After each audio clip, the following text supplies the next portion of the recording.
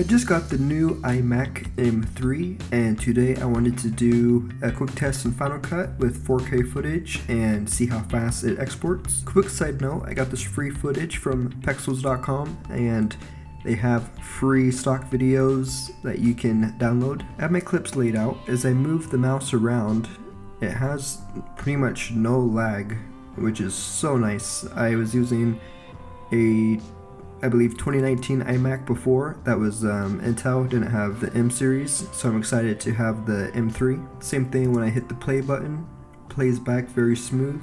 Something I wanted to try to do is to stack a bunch of this footage together to just see how much footage it can handle. If you hit Option G, you can put it into a group, hit Command C to copy, Command V paste.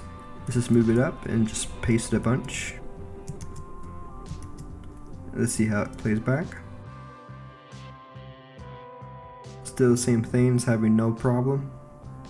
That's amazing. You can scroll through.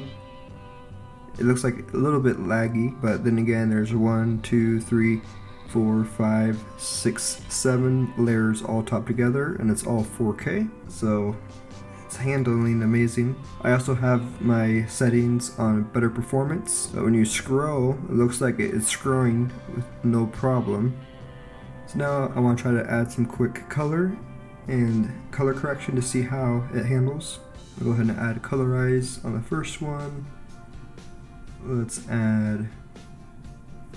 just add a bunch of these to different ones to see how it handles.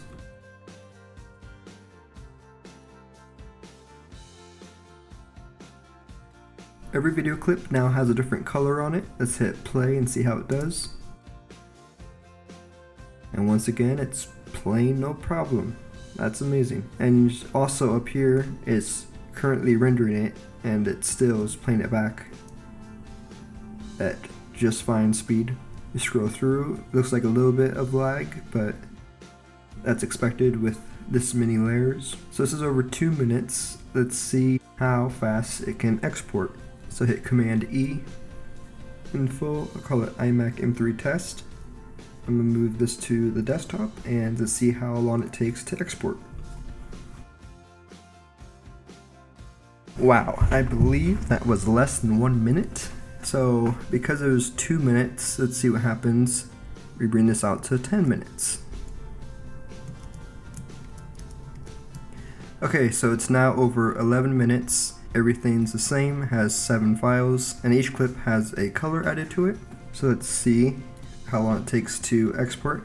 Wow, 10.87 gigabytes. Let's bring this to H.264. Alright, 1.69 gigabytes. Let's go ahead and export it. And we'll replace the file we just made.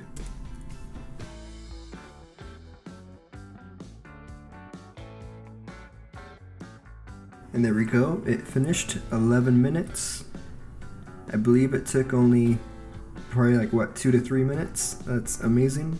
And remember too, I also have audio recording in the background and screen recording, also recording the screen, so it's doing more than just rendering this video. So far, I think the M3 is incredible. That's it for this video. I plan on making a lot more content around the M3. If there's anything you'd like to see, like render tests on the M3, please leave a comment in the description below. Please consider commenting, liking, and subscribing as it'll help this channel to grow. And thank you so much for watching.